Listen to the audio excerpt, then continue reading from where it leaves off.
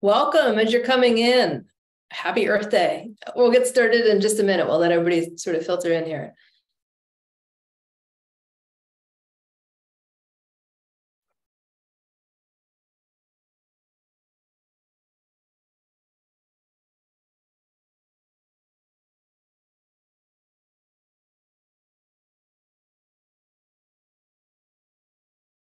Welcome, welcome. We'll give everybody just another minute to come in here. Happy Earth Day. Thanks for joining us tonight. We'll get started in just a sec.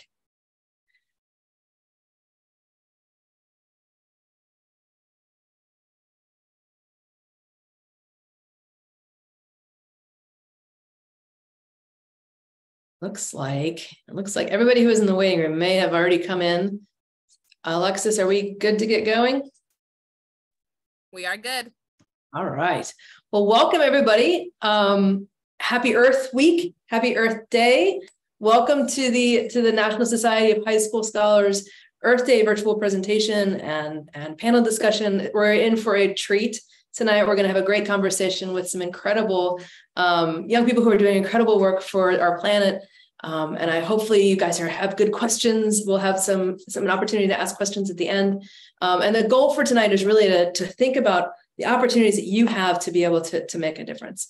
My name is Courtney Kimmel. I am with the Captain Planet Foundation. We're really pleased and honored to be the sponsors and the hosts for tonight's session. And Captain Planet Foundation, if you haven't heard of us, you probably haven't. We are based on an original cartoon show from the early 90s, which if you go on YouTube, you can find the videos. They're funny animation, but incredible cast. Like Google them, it's wild. But the show is about 5 young people from different parts of the world who were given these incredible magic rings, and they controlled different elements of nature. And when they saw an environmental problem, and they were all over the world, they were from 5 different continents. When they saw an environmental problem, they would put their rings together, and by their powers combined, they would call down Captain Planet, and together they would solve these environmental problems.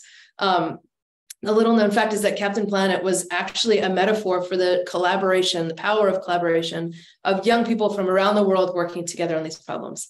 Sound familiar? So the Captain Planet Foundation is really, our mission is engaging and empowering young people from around the world to be problem solvers for the planet, people just like yourselves. And we've been around for about 30 years. So we've been around a while. We're based in the US in Atlanta, Georgia. And for the first 20 years, I'd say, of the organization, we worked primarily through schools and with educators to develop curriculum and stuff like that. And you guys changed the way we work. Because we have these, it makes it a lot easier to get information. We see these problems. We don't really have a ton of time to learn about it and write curriculum and figure out what's the evaluation tool. A lot of the young people like yourselves were knocking on our doors and saying, we need to act now. And so we've pivoted the way that we do work. And we'll hear from John. John is one of the young people who have helped us sort of imagine how do we do that. And we created an organization or a program called the Planeteer Alliance. And the Planeteer Alliance is this global community of young people just like yourselves from different parts of the world who are passionate about environmental action, who are ready for action, and who are working together to create these campaigns for change to adjust these problems. So at the end of the day, check it out. I would love to have all of you as part of the Planetary Alliance. It's free. It's incredible. We'll talk about that in a second. One thing to note is that Planetary Alliance is completely youth designed and youth driven. So we've been doing this work for a while. We're like, how do we build this program? We brought together 14 young people from all over the world and said, tell us how to build this program. And so they broke into teams, and for 2 months, they designed the Planetary Alliance. They came back, they gave us all of their input and said, here's the blueprint, now go. So we built Planetary Alliance to spec based on this design squad's recommendations. And then we have the Wisdom Council, which John, our moderator, is part of, and an ambassador, who are helping us sort of make decisions and figure out what that looks like today. So one thing to note about us and our work is that we are listening to you. We're trying to be as responsive and figure out be responsive to your needs, to be able to be supportive in the work that you're doing. We are really focused around climate change, We have young people who are incredibly passionate about everything from sharks to mangroves to butterflies and all of these incredible important issues. But I think at the end of the day, what we've been able to say is a common denominator is if we don't address climate change, all of these things are in peril, right? And so it becomes this equalizer where if we can start to organize around known solutions, then we can start to make a difference. Like we can address all of these problems that everybody brings to the table. Climate change is big, it's scary, it's complex, but the good news is it's not a mystery, right? We know what the sources are, we know what the causes are, we know how to address those problems. It's not a function of science, it's not a function of technology, it's not really a function of money, it's a function of leadership, right? And you all as young people are incredibly effective and powerful in being able to urge decision makers and leaders to make the right choice. And so Planeteers Alliance is organized around these solutions. The original show was based on like I said, the rings. And so we've used those elements to organize known solutions. So Earth is all about food and soil and forests, and how do those systems play a role in addressing climate change? Fire is about transitioning away from fossil fuels and towards clean, renewable energy. What does that look like? What does that look like in your community? What does that look like in your country, in your state, wherever? Transportation, energy, that kind of stuff. Wind is about circularity. Think about wind being never really ending. It's about how do we get away from extractive industry that we dump, right? We like pull a bunch of resources out of the ground, make a thing, and then throw it away after one use. How do we get away from single use? How do we get towards end of product sort of design where we're reusing and reclaiming and recycling? Water is about oceans and lakes and coastal wetlands and mangroves, which we'll hear about today, which are really important carbon sequestering systems and sinks. So what is the value of those and how do we protect those? And then heart is our centering element. Heart is really a reminder for us, all of us, to lead with hope, to lead with empathy, right? And to really focus on centering justice and equity in the work that we do, not just creating solutions that benefit a few, but how do we make sure that the solutions that we develop and we implement help everybody, and especially help those who are disproportionately impacted. So that's the framework that we work with Planeteers Alliance. And it's all about solutions and campaigns. So if let's say you're really interested in food waste, we have a whole group of people who are really interested in food waste, who are doing composting and menu waste, which is a major contributor of methane, right? And all these young people in different parts of the world are creating these campaigns, which are action projects, right? They're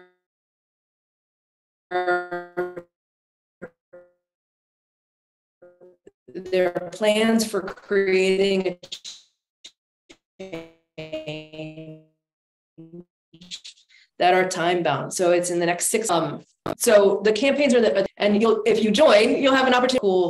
Cool model. We have an online community that's bringing all these ideas, all these resources to bear. We have young people from around the world who are joining and joining in these conversations, helping each other, supporting each other when they're running into barriers. We have Planeteer clubs. So if you have a school club, a green team, an environmental club, an after school club, a boys and girls club that is interested in bringing this kind of work into your club, we have a way for clubs to become Planeteer clubs, or it can just fit into your existing programming. And Planeteer clubs qualify. We provide small grants to help with projects. We provide grants to help with hosting events for your community to engage more of your friends and your peers in this work. And again, all of this is completely free of charge. So it's really just a way of helping you as a community of young people who want to do this work, to do it, right? Like to get the resources, to get the things that you need to amplify your work and be successful. And just real quick, a pitch, we have these global summits. These are in-person events that young people are hosting in locations all around the world. Last year was focused on water. We had 10 locations in different parts of the world that all brought together, I guess, total about 650 young people all around water. And so these events took place all over the planet the same weekend. This year, we're hosting one focused on plastic. So it'll happen on the same weekend, last weekend of July, all over the world. So if you're interested in joining and hosting one of these summits, we offer small grants to support the cost of those events. And the idea is really just to galvanize your community and young people in your community to take on these challenges and then become part of this larger community that you're not doing this work alone. So this, and the cool thing is the WIN Summit is in partnership with the United Nations Environment Program. So there's going to be even more interesting stuff happening with that. Okay, that was a lot. So Planeteer Alliance, if you're interested in this work, if you're interested in joining a global community of young people that are doing this work, check it out, planeteeralliance.com. But you've heard enough from me. I am really excited about this panel. We are going to be talking to a number of young people in your community who have been doing incredible work. We have a moderator, John Abad, who is a Planeteer who's been engaged with Captain Planet for several years. And we'll be hearing from two of our Be More winners, Chase Hartman and Navita Mahesh, about their work, and Will, who is a National High School Scholar rock star. We'll be hearing about his work too. And then we'll be able to have a conversation. So be thinking about your questions. Think about what about this work inspires you? How can you build on it? How can you learn from it? But without further ado, I'm going to turn it over to John, our moderator. So John, do you want to introduce yourself? Hello, everybody. My name is John Abad, and I am the 18-year-old founder of the nonprofit organization Save Our Planet. As it is there, I am originally from Lima, Peru, and I am very passionate about the ocean health. At the age of 14, I founded this nonprofit to coordinate massive cleanups involving more than 2,400 participants to clean the beautiful beaches, rivers, and lakes of Peru.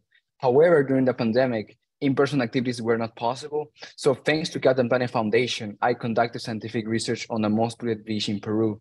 We analyzed debris data, tested water quality, and interviewed the surrounding community.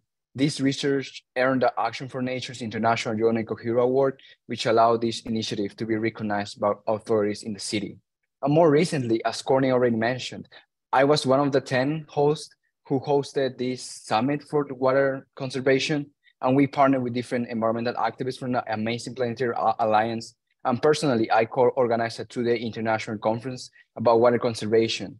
We, as Courtney already said, we impacted more than 600 young people from more than 10 strategic places in the world. And this conference gathered notable international activists and delegations from other countries. And we taught youth about public speaking and environmental activism.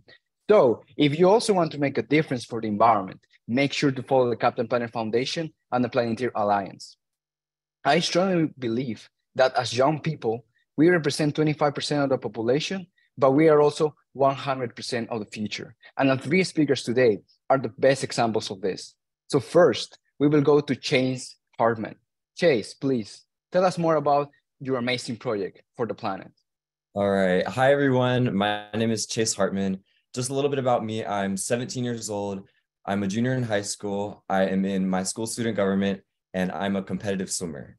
And 7 years ago, I started a book distribution project called Read Repeat, which evolved into a nonprofit called Eco Brothers. I'm so grateful for NSHSS, and I recently received the Be More Fund for $10,000 to help promote sustainability through this grant by purchasing little free libraries to be put into schools so kids could exchange books they already read, but instead of buying new ones. But I'll get into all that later. Here's where it all began. Think about all of the old books you were lying around your house. When was the last time you opened one of them? Are some of them deeply stored away in maybe your basement or your closet? When I was just 10 years old, I came into this realization one summer day with my friend. I came across a local company near my mom's office who had thousands of giant bins of books that they were throwing away. And I didn't want to see all these books end up in a landfill.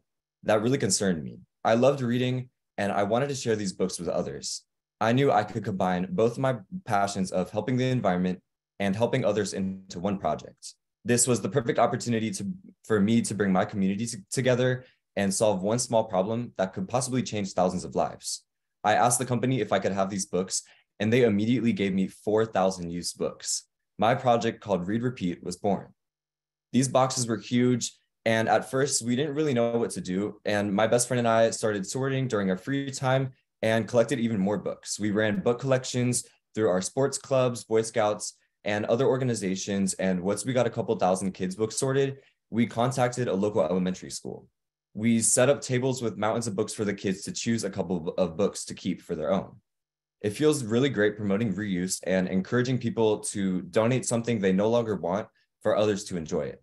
I've learned that books are really hard to recycle because of the glue in their binding. So what I'm doing is very important. Encouraging my community to clean out their houses of these old books creates a big impact because I can provide others with free books that would have been thrown away if someone hadn't taken action. I've estimated that we've kept at least 75 tons of used books out of landfills. And by promoting reuse instead of encouraging others to purchase books, we've saved 6,000 trees. And I'm pretty sure that's a whole forest. I've now distributed over 210,000 books and 5 little free libraries to more than 55,000 students in Florida. I never would have thought that I had the ability to make such a great impact while also uplifting my peers and providing them with resources that could help the growth of their future. I felt that it was important for this project to become even more sustainable, so I raised funds to purchase little free libraries, and I applied for the NSHSS Be More grant, so I could donate these little free libraries to schools who currently don't have one. And I encourage the kids to share their books when they've outgrown them with the simple concept of take a book, leave a book. I let them know that by sharing with others, they're taking part in community service, and community service builds confidence. I can't do it all myself, so these little free libraries are a great way for my community to engage in reusing and exchanging books whenever they want. People often ask me, how can they start a project and how can they make an impact? I've been doing this for 7 years, and looking back on it, if I would have set a goal to raise $100,000 or collect 200,000 books, I definitely would have been intimidated by my goal or even talked myself out of it. So instead, I took it one step at a time, one book at a time, and I solved one problem at a time. Starting local is very important, and sometimes a grand idea that might involve a lot of traveling or other needs might create a negative environmental impact. So my recommendation to you is to identify your local needs and focus on places that you're more familiar with. It will be easier to make connections and know who to go to when building your initiative. And having a community of supporters such as your friends and family is very important when starting your project. And at the start of my project, most of the book donations I received were from my friends and clubs that I was involved in. It's simple about it if you think about it in small steps. Everyone can clean off their own shelf at home and find a local little free library in their area to donate their books to. They might not know it then, but they're promoting reuse and helping others have access to free books. Give it a try. If you feel like you want to do more, why not run a neighborhood book collection or team up with your local sports club and run a book drive with them? When you get the books, contact a media specialist at a local school and see if they want the children's books to give to their students. That's how my project began, and by seeing a need and finding a way to fill this need. Small acts of service can make a big impact. Whether it's collecting books, running a beach cleanup, or planting a butterfly garden, you can do it. This Earth Day is the perfect time to start. Set small goals and work to achieve them. Pretty soon, you'll realize your efforts have changed the world. Thank you. Thank you very much, Chase. This project sounds amazing, and I really admire how you are combining helping others and also helping the planet. What you said is so powerful. Start local and focus on places you are familiar with. Without further ado, I would like to pass the floor to Navita to begin her presentation. Navita, the floor is yours. Hi, everyone. My name is Navita, and my project was reduce food wastage in local restaurants. I want to give a little introduction about myself. I'm a high school senior, and I am the nonprofit leader of my nonprofit organization, 4 Girls for Change. And that's how, and I applied for this NSHSS Be More Fund grant to help raise $10,000 for my reduce food wastage in local restaurants project to extend on to local mom and pop restaurants. And I'm also an active Girl Scout, and this is how this project initially started with my Girl Scout Gold Award, where I worked with a local McDonald's. So I wanted it to come into our local community and go extend it to our local mom and pop restaurants who don't necessarily have the resources as McDonald's to help do this project. So the grant has helped me create that funding to help these restaurants. So I want to talk more about my project, and I want to play a short video of my project.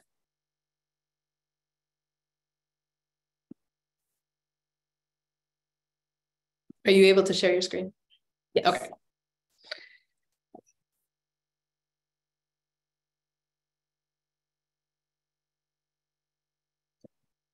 Last year, I founded my nonprofit, 4Girls for Change, with the vision to inspire kids to start small and dream big.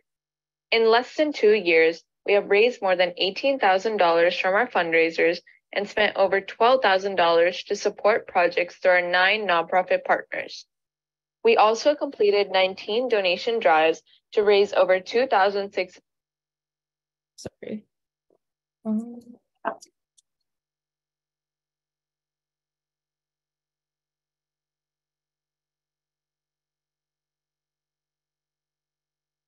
£600 of food, and we made $10,000 in monetary contribution. Can you see my screen now? No. Oh, sorry.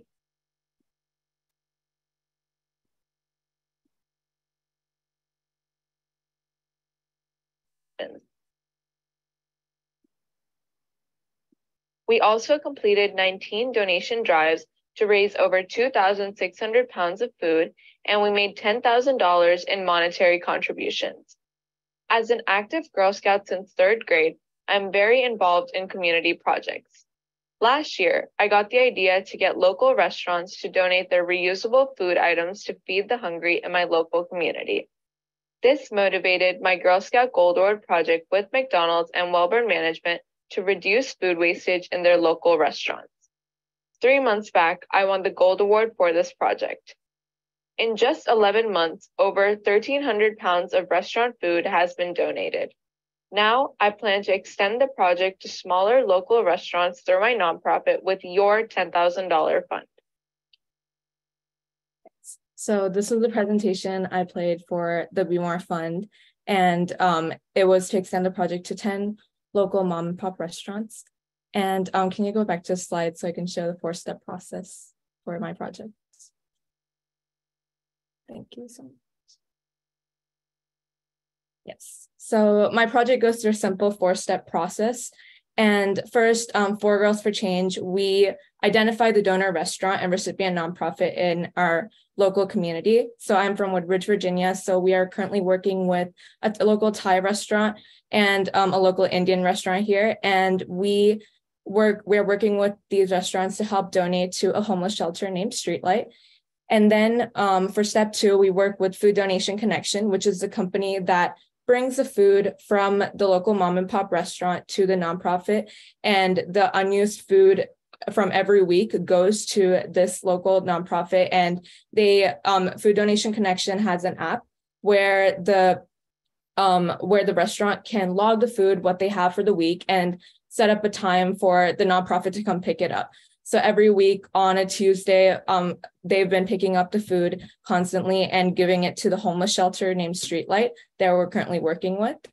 And step 3 is that like I said, the restaurant hygienically stores these food items and donates it weekly. And ultimately, when they give it to the homeless shelter, they are using it again instead of going to the landfills. And actually, landfill waste is one of the main contributors to greenhouse gas emissions. And this project has so far reduced over 150 pounds of methane gas emissions going into the atmosphere. And this is because this food was getting redirected to these nonprofits instead of the landfill. So it's a very environmental friendly project. It's not just about reducing food wastage, it's also reducing the greenhouse gas emissions going into the atmosphere. So it's very interdisciplinary, and I'm very grateful that this fund has been helping to help make it possible for these local mom and pop restaurants. So that is the main part of my project. Next slide. Yes. So these were the main focus areas for my project, and the number one with encouraging more restaurant participation was something that we struggled with at the beginning with these local mom and pop restaurants, is because they weren't worried about having enough resources to help start this project and helping it become long-term. So one thing, when we did work with the Thai restaurant in our local area, they were a little concerned because they did not have the freezer to store these items. as much. So we said that we could use, we budgeted $1,000 per restaurant, and we wanted 10 of them. So hopefully 10 of them. So right now, and we actually helped buy a freezer for them so they could store these food for the week. And then to help make it easier as possible for them, because we want this to be a long-term and sustainable project and not just stop once For Girls for Change like initially starts it up, but we want them to continue it and have the long-term impacts of this project. And so that obviously streamlines the process for restaurant participation and feeds the local homeless and hungry with Streetlight, the local homeless shelter. And ultimately, it helps the environment because it is reducing landfill waste. We have saved over 1,500 pounds of food from going into the landfill. Instead, it's getting reused to these homeless shelters. And I said before, the 150 pounds of greenhouse gas emissions being reduced. And then finally, also another benefit for these restaurants is that they get tax deduction as well. And they've gotten over $2,400 worth of tax deduction so far.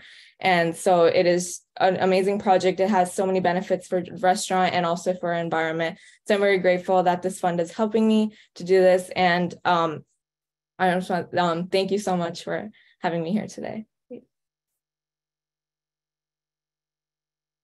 Wow, Navira has shown us that like one person can make a difference and that small actions can lead to significant change.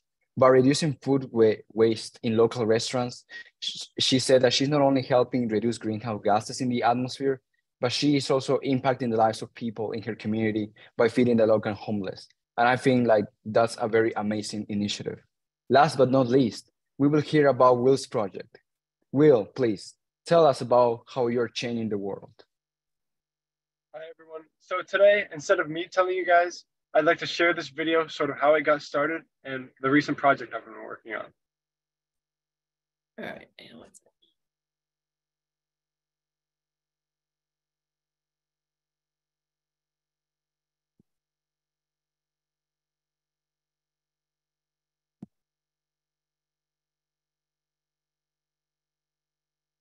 I live in Miami, Florida, along the coast, ground zero for sea level rise. If climate change continues at this rate, in 50 years, our whole city is going to be underwater. Coastline protection is really important to me.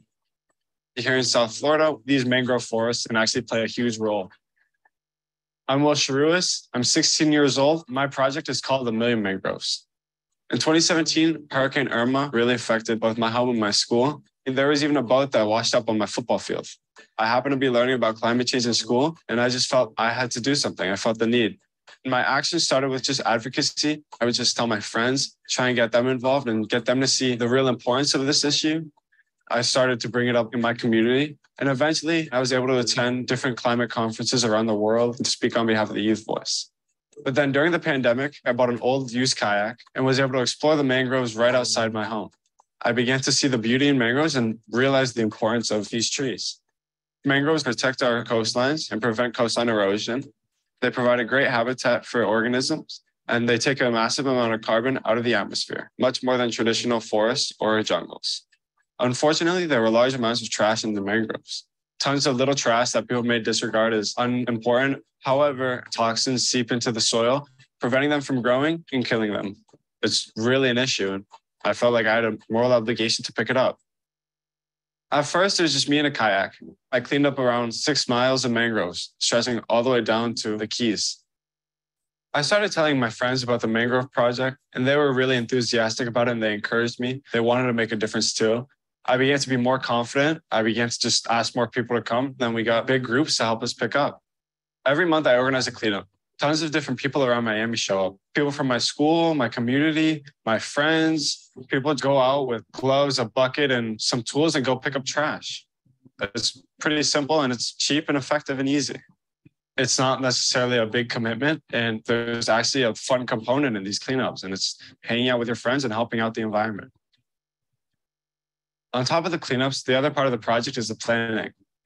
Since the goal is to help at least 1,000,000 mangroves thrive in their environment, what better way to help out than to plant more mangroves myself? First, I pick up the mangrove propagules and grow them for about 1.5 years until they're ready to be transplanted into the earth. I go out at low tide and find a place that's along the shore but not submerged. And so when the tide comes in, the mangroves are watered. I'm experimenting in my lab by grafting two mangroves together to try and create a mangrove that withstands Earth's stronger environmental stresses of today, like more acidic oceans and warmer waters. At the beginning, only around 20% of the mangroves survived, but now I'm getting to the point where around 70% survive and are able to grow in these tough conditions. I'd really love to come back one day and see the mangroves that I've planted turn into a mangrove forest. Even a small difference is a difference. Eco-anxiety is what a lot of people my age feel about the environment, that we're already past the point of no return. I like to have an optimistic outlook. I think that this generation will be the generation to halt climate change and to really make the difference we need. There's no planet B, and I'm not moving to Mars.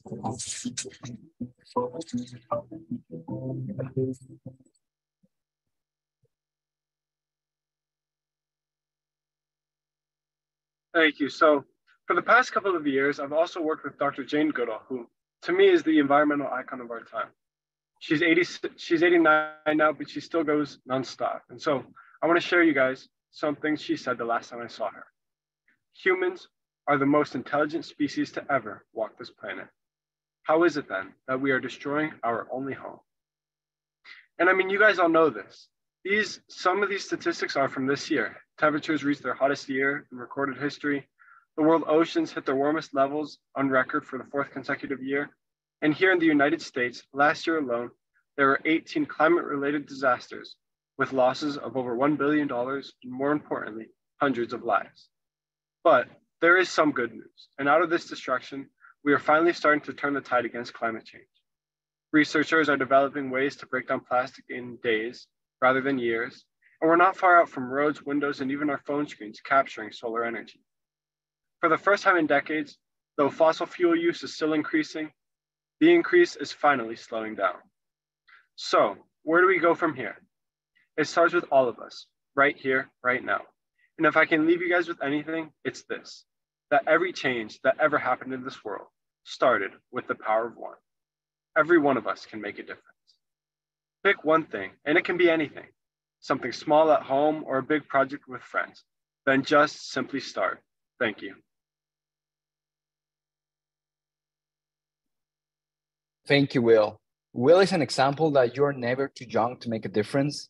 He said it. At first, he started with a kajak, but with clear goals and passion, he brought a movement to clean the mangroves, which are some of the most important carbon sinks in the entire planet.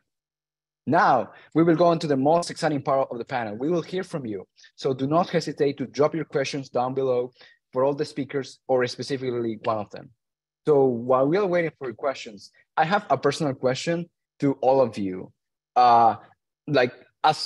Think of someone who has recently gained interest in climate change. Like, what are some of the first steps that you will tell them to be an advocate, to become an advocate for our planet? I can sort of start this one off. Sorry.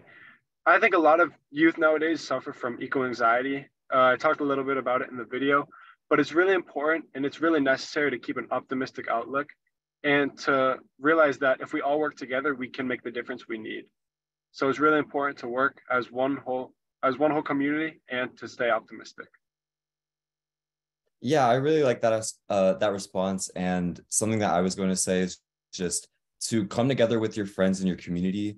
You know, how I said in my speech, how you should start local. I feel like it's really important to identify those local issues. And one way to do it more efficiently and to, be happy while doing it is to be doing it with your friends. Yes, I agree. And going off with what Chase said, like be doing it with your friends as well. And it's just important to be aware of what's going on in your local community as well, and just seeing what's going on. So for this is just one example here for us, was that recycling laws recently changed for us in Virginia, and they stopped accepting anything other than 1 and 2 number plastics. So that is something that a lot of people weren't aware of. So I think just spreading the word, like little companies as well, they've been starting to do that. So just being aware of what's going around is a big step, and just doing that as well. Awesome. Thank you very much, guys, for the feedback.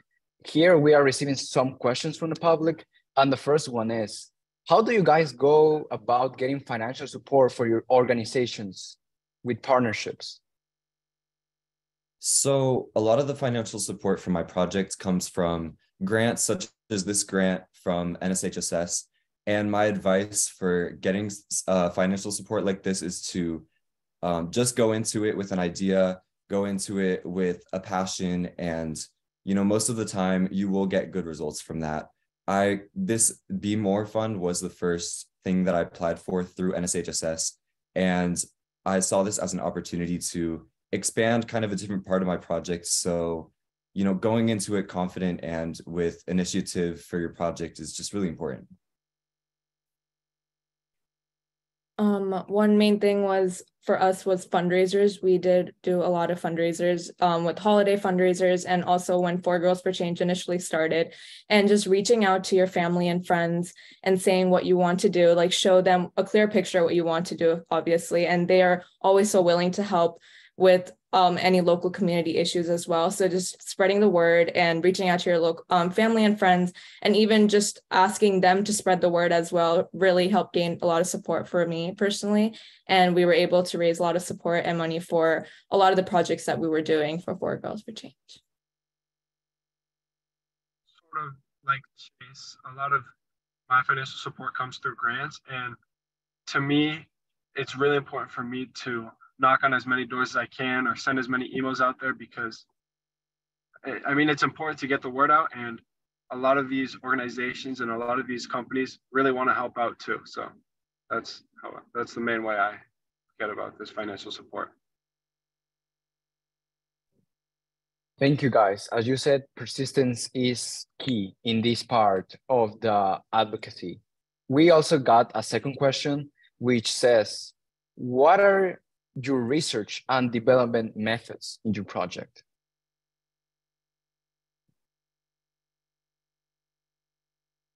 I'd say a lot of my research for my project, kind of identifying needs about my project, is going out into my community and kind of experiencing it. So when I first started my project, my project was mostly focused on reusing my books and getting these books into hands of kids in schools. But it kind of, as I went into these schools, I got to meet the media specialists. I talked to people. I saw a firsthand experience of how these kids were in schools, and I saw a greater need for certain types of books, such as books of diversity, so kids could kids would see themselves in the books that they read. So kind of just going out there, starting your project, and then if you see kind of a surface level need, you'll be able to really dive down and see more specific project or problems through your project as you gain more experience.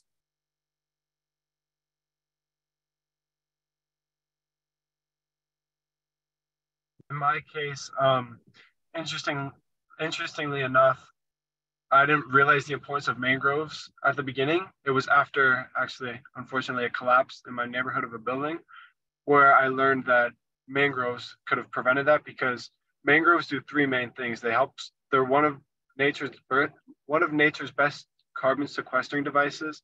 They're also a great habitat for marine life, and they also help stop soil erosion, which this soil erosion and this saltwater increase were the causes for this building collapse. So after researching about mangroves, I realized the importance, and that's led me to develop this passion for them and to realize that we really need them, especially here in South Florida. For my end, for our local community, food insecurity was a huge thing, especially during COVID for us. And we started in February 2021. And one of the main issues that we realized was that a lot of school kids were not getting their meals that they wanted, because a lot of parents relied on school lunches, but obviously due to that time where school was virtual, it was just not possible for parents to fully provide food. So that's why a lot of these food banks they had this list of top 5 needed items. So our initial projects was to help raise funds to buy these top 5 needed items for these food banks, food rescue programs, and also local homeless shelter as well. So just finding out that food insecurity was the main issue was very alarming for us. at the beginning. So we wanted to really focus on that. And that's how we extended on to reduce food wastage in local restaurants as well. So just looking at the issues in your local community, like it can even be in like in your local newspaper, magazines, and like even just like our local websites as well. Like you can find out so many local issues happening. So that is one reason why we were focusing on that. Thank you guys for all that information. As most of you have done, you have partnered with the community or also with other nonprofits. And our third question asks, what is the best way to get in touch with your local government?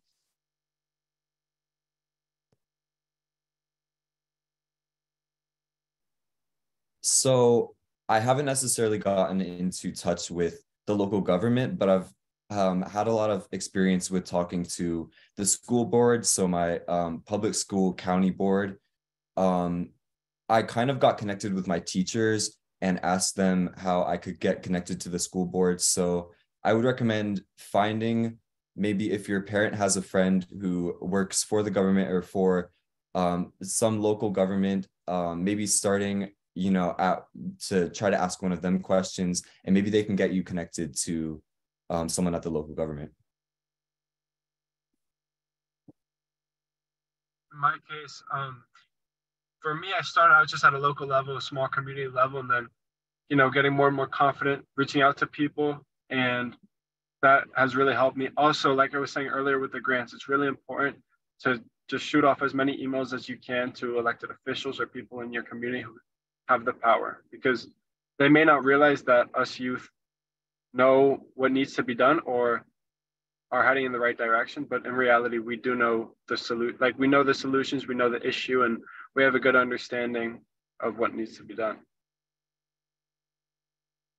Will and Chase covered most of it, but I just want to emphasize the emails. It's that you have to constantly keep sending these emails, and if they're not responsive, just send a quick reminder email, and they will appreciate that, because sometimes it gets buried in their inbox, and then we could just give them a reminder. And that's something that we did. I didn't really reach out to local government as much, but the school board a little. Actually, we have a board of advisors, and one of our board of advisors is one of the chairmen of the school board. So he provided a lot of contacts for Four Girls for Change. So building those connections, networking, and emails, making sure to keep the communication that was most successful for us. Thank you guys for sharing all those tips about networking and how making those connections can help your campaign be stronger. But sometimes when we are just beginning, it's hard to reach out to the community or gather people and say the right things. So someone asked, what would be a good way to start a project in this situation? I can start with this. Oh, yes, thank you. I identified the local food banks, food rescue programs, and homeless shelter. And I actually started sending emails to them. And that is how I initially made contact with them, and then went on to phone calls and just talking to them about what we wanted to do. So obviously they want to know what our goal is as an organization, and if we're thinking about this long term as well. But the one thing that really surprised me the most is how willing they are to have all the support that they want. And actually our first phone call was to the local homeless shelter named Streetlight, and Miss Rose Power, she's the executive director. She's one of my closest contacts of since 2021. And it's just the support, that encouragement that we've gotten from all these individuals is what made this work so much more meaningful. And we're I'm so grateful that they were so willing for letting us to help. But it's really not too hard to gain these connections. It's just you have to make sure to find the right people, and because they're always willing for they always need help, especially right now coming out of COVID as well. It's very essential right now. So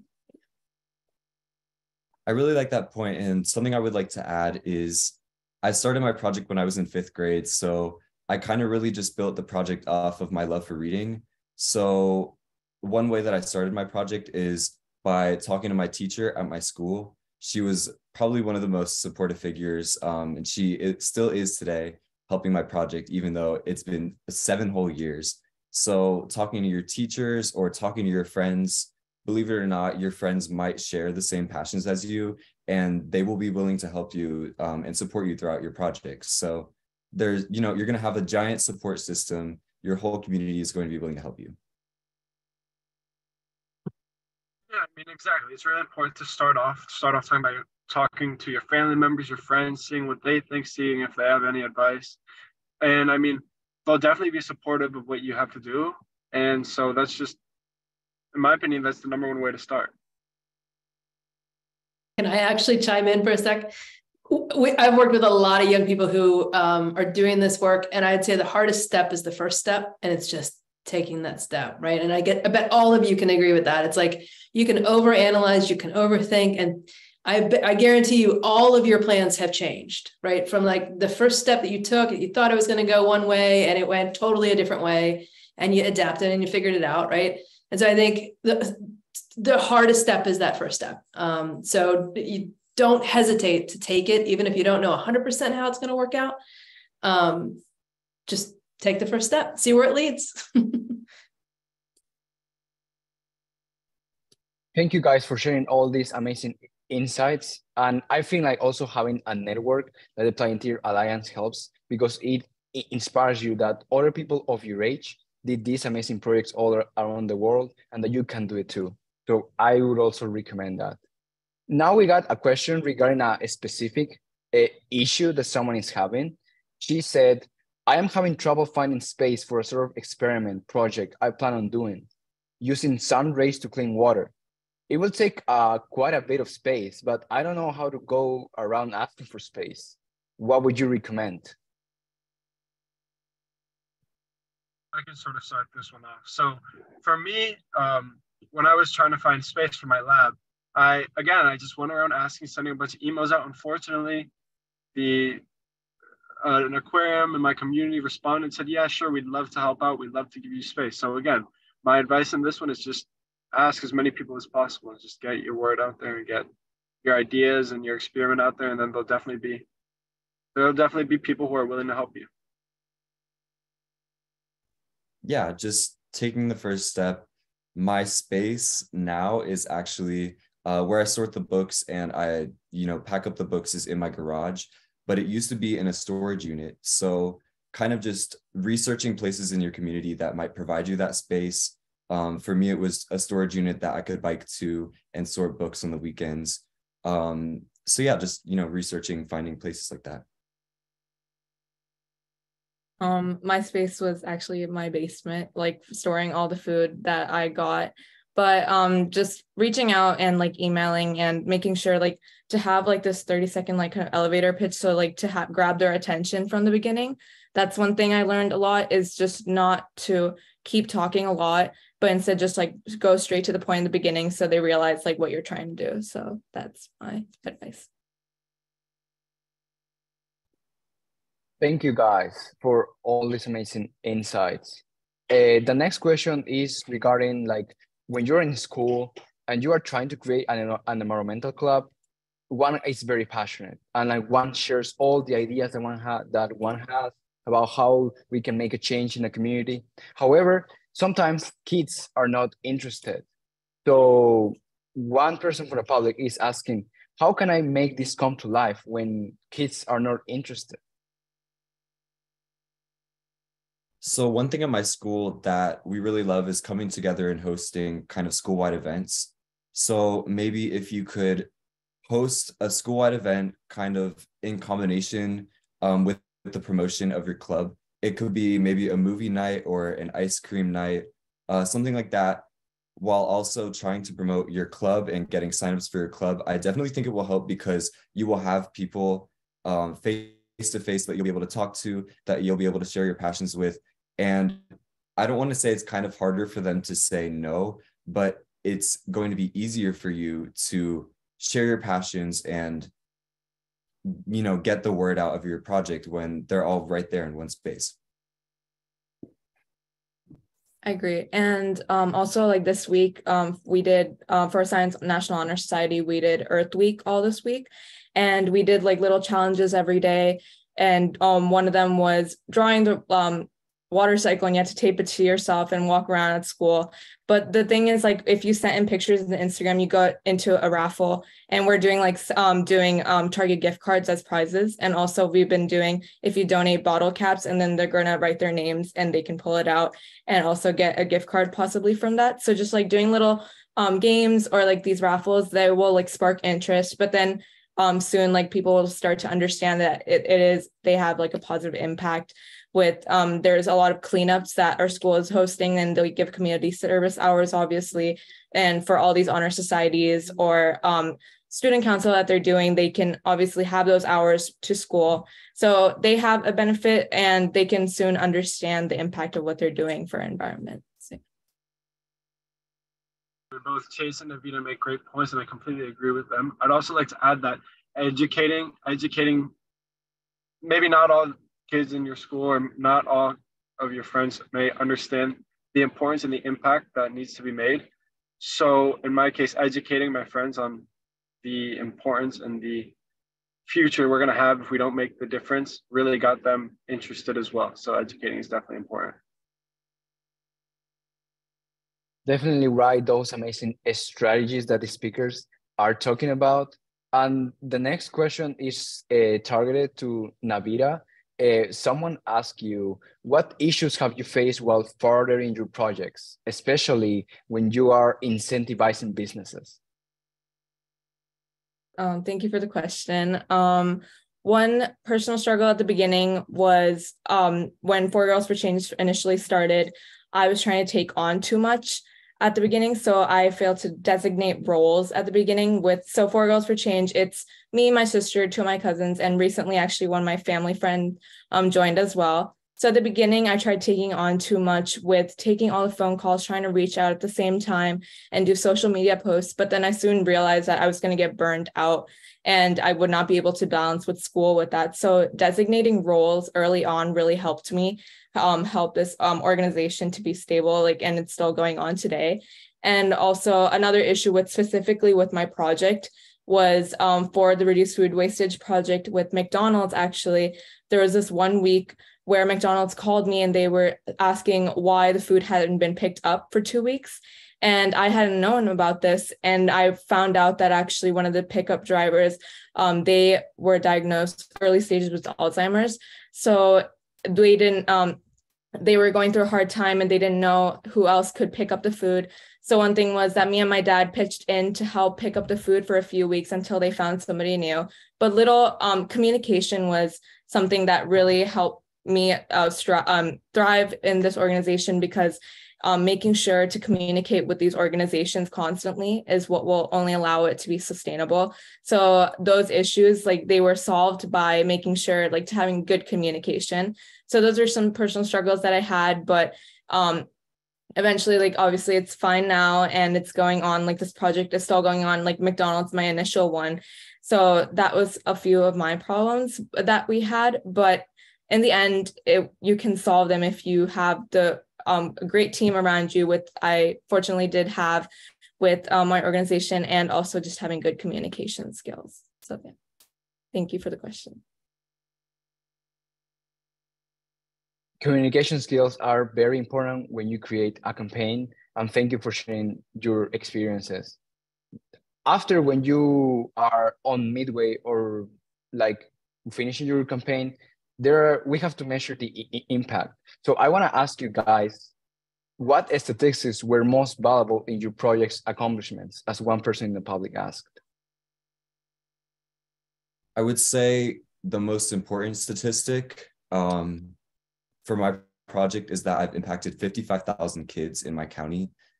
And this is an important statistic, other than the fact that I've donated so many books, is because I am directly impacting these kids in their ability to read and their ability to comprehend and to be confident in themselves. And I think that's very important. One statistic that was important for me was that actually, according to EPA, that 8.3 pounds of methane gas emissions is produced from 100 pounds of food waste. So donating over 1,500 pounds of food that was redirected to the homeless shelters instead of the landfill like actually reduced around 130 pounds of methane gas emissions. So that was something that was amazing for me, because just one single restaurant at the time, so it was just McDonald's for that statistic, like we were able to show this proof of concept to the local mom and pop restaurants, which was able to convince these restaurants to further like invest in this project. So having those statistics are very beneficial if you want to like expand it. So I'm very grateful that this project was working out, and a lot of local mom and pops were able to get convinced because of that.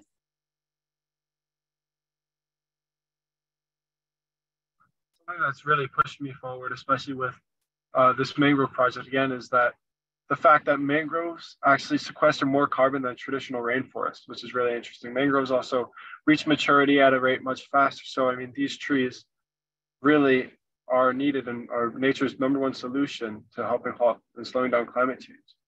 Another thing that's interesting to me is that South Florida, South Miami, once was a mangrove forest. And through industrialization, we've cut down these mangroves to make room for views of the ocean and new buildings. But in reality, this is leading to incidents like the collapse of a building.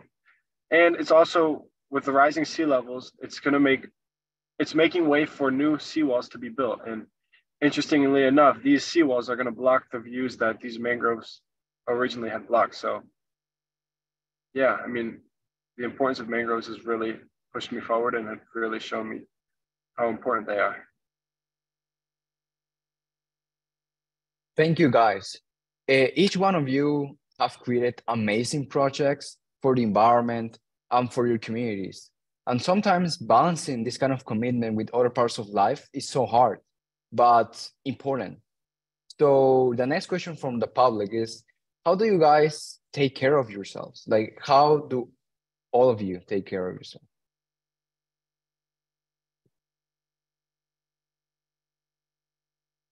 I think I can go. So one way that I take care of myself is through physical activity. So I get involved with my high school swimming, and I'm also involved in a club swimming.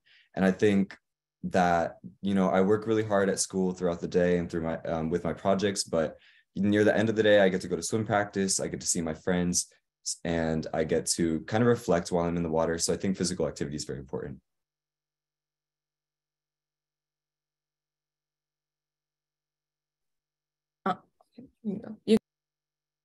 Along the same lines as Chase, I mean, I do crew at my school, which it's really good being on a sport that's really like a team, or like, because I mean, you can't row the boat alone, you have to do it with your team. So that component of being with your friends, your classmates, really helps me. Also, I mean, cruise on the water, cruise in nature, and I really like to spend time in nature. It gives me a sense of relaxation and a sense of reflection, just like Chase. Well, I also do crew as well.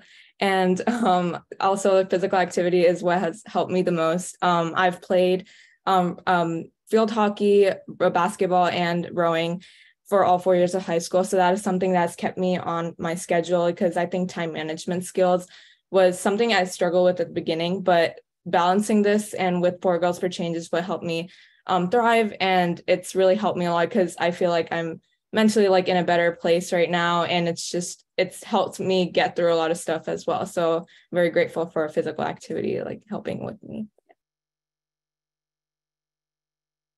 Thank you very much, guys, for sharing your habits. And I want to thank the public too for taking this time of your evening to learn with me about these amazing speakers. So I guess without further ado, I would like to pass the word to Courtney from Cat the Planet Foundation. Yeah, no, this has been an incredible conversation. Thank all of you. Thank you, John, for moderating. Thank the 3 of you for the incredible work you're doing. And I hope everybody who's listening has been inspired. And, you know, I think that question about how do you start is always, it's the hardest part, right? Like I think the 2 hardest parts are figuring out what piece of the puzzle you want to address, because there's so much, right? Like, and so many of us that care want to do it all, right? And so I think knowing that you're part of this bigger movement, that everybody's doing a piece and you're not alone, and then starting, right? And figuring it out, things are going to change. It's okay. You don't have to have it all figured out when you get started. I think, you know, those are 2 great pieces of advice. So thank you all. Happy Earth Week. Go outside. And I think all of you agree that going outside and just reflecting is helpful. So please take a moment this week to do that. And we're really excited that we were able to do this. So thank you all so much. Happy Earth Week. And we will see you soon. Thank you Have so a good much. night.